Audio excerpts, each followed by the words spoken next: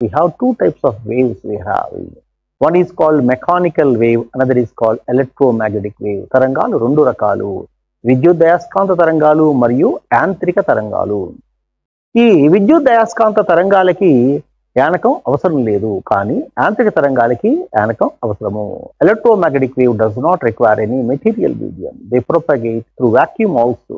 Sun rays will be coming through vacuum because they does not require any medium. Light waves, X-rays, radio waves are belonging to electromagnetic waves.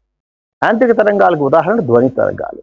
So the mechanical waves example is sound waves. Now, the mechanical wave, suppose we take an example of sound wave.